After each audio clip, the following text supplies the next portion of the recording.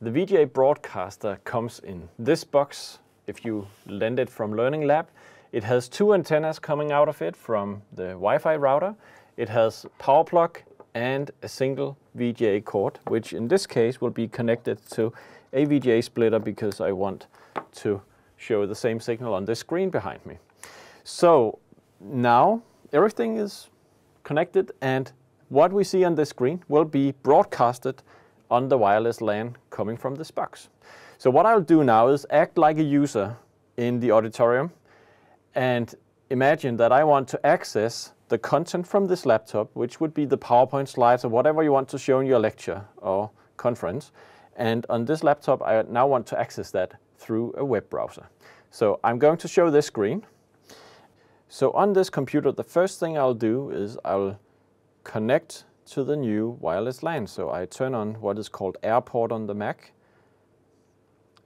And as you can see, it finds a few wireless networks. One of them is VGA-Broadcast. This is the wireless network coming from my box over here. So I connect to this network. It has no password because it's not connected to the internet. So just connect, type in the address of the VGA-Broadcaster. You need to know that.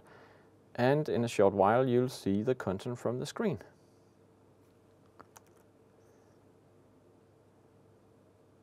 There we go. So what you see is the content from the screen communicated via the VLAN over to this laptop, and multiple users could connect and see the same image. Obviously, you just start your PowerPoint show, and as we shall see over here, as I click through, click, click, and the slides are transmitted.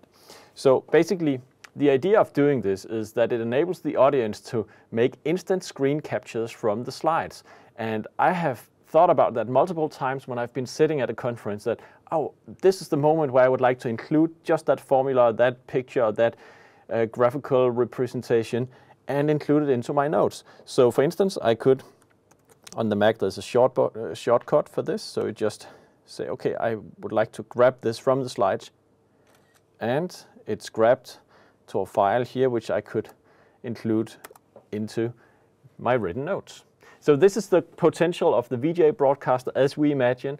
This should be a permanent installation maybe in many auditoriums, but for now it's a box that we lend out if you have a conference or seminar or otherwise want to try it out.